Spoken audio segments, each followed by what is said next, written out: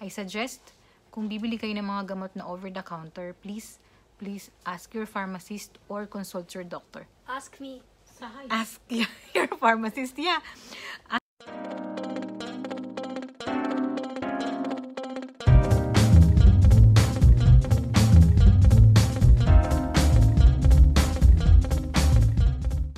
High blood ka? High blood ka ba? High blood ka ba? High blood ka ba? Yes, we will talk about high blood or Hypertension. yeah. So stay tuned until the end of the video kasi sabihin namin sa inyo kung ano yung mga bawal sa may hypertension. Okay?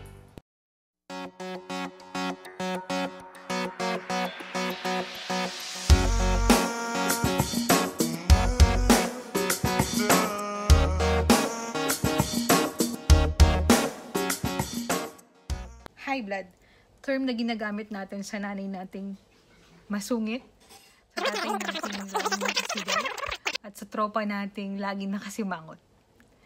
But actually, it's not just a mood, but a serious disease.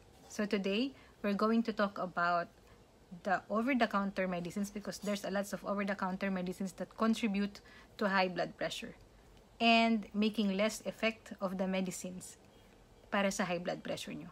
So yeah, let's talk about it. So, baka nagtataka kayo, bakit ang taas-taas ng blood pressure nyo pa rin, ng blood pressure ng nanay nyo, ng tatay nyo, kahit umiinom naman sila ng gamot? Bakit nga ba? Tama yung tanong mo, Ate Len.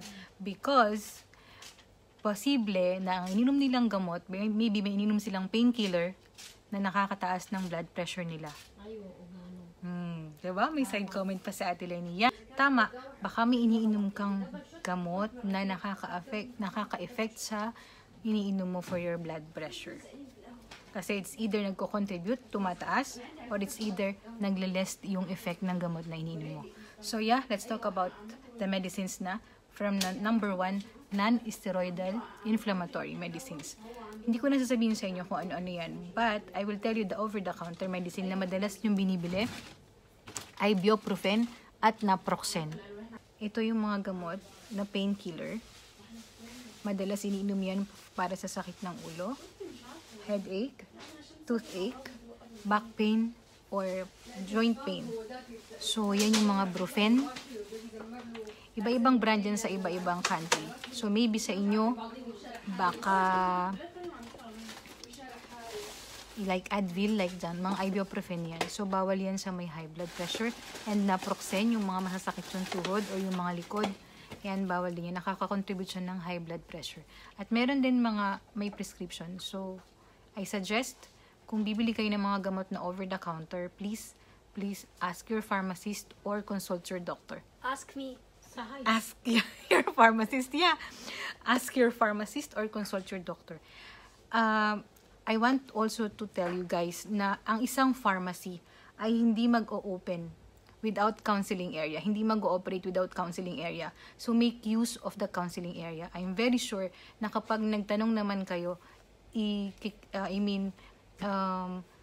masagot naman nila yung mga tanong nyo. I'm 101% that all the information you want to know ay ipoprovide ng pharmacist nyo. For example, kung halimbawa nasa Pilipinas ka, most of the time, sabi nila, hindi daw sila na nasasagot yung mga tanong nila. Maybe it's the pharmacy assistant. So ask nyo yung pharmacy assistant nyo, kung nasa Philippines ka, kung kailangan mo ng information, na kailangan mo makausap yung kanilang pharmacist. Idadirect ka nila sa counseling area where doon kanila ibibigay lahat ng information na gusto mong malaman about sa over-the-counter medicines mo. So, check nyo na yung mga medicine na ginagamit ng mga may high blood pressure nyo ng mga mahal sa buhay. I am very sure baka meron din silang ginagamit na tulad ng Voltaren. Yes, bawal po yan. Bawal yan dapat i-avoid yan ng may high blood pressure. Kasi ang mga diclofenac sodium, sinabi ko kanina, yung mga yan, I will write all the list here, mga non-steroidal inflammatory medicines. Ayan, nasa screen na mag-a-appear. I-check nyo siya. baka hindi nyo alam kung paano i-check kasi usually sa brand kayo tumitingin, no? Meron siyang non-proprietary name or yung generic name. I will tell you how or which one.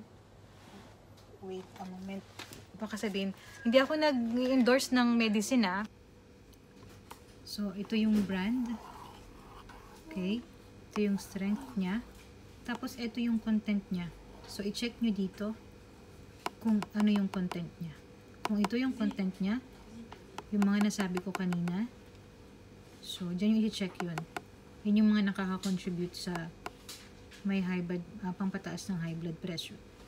So, check nyo. Brand name. And then, ito yung kanilang generic name. Let's proceed na sa number 2. Ano pa yung nakaka-contribute ng high blood pressure? Mga oral contraceptive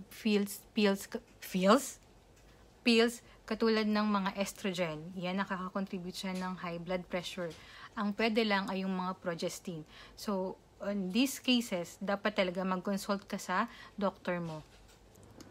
And third one, yung mga some of the herbal supplements or medicine. Meron tayong mga burn fats capsules na ginagamit natin pampapayat. For example, niyan may content dyan, yung ephedra, isusulat ko na lang sa screen para makita nyo. Yung ephedra, isang content na nakakataas din ng high blood pressure. At ang isa pa na herbal supplement, maybe hindi nyo alam, kasi herbal, iniisip nyo safe siya kasi herbal, but no, ginkgo biloba. It also contribute to a high blood pressure. So, check nyo na, kasi yung ginkgo biloba is for memory loss.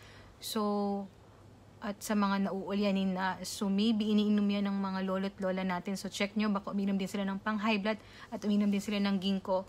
At nagtataka kayo, ba't ang taas pa rin ng kanilang blood pressure?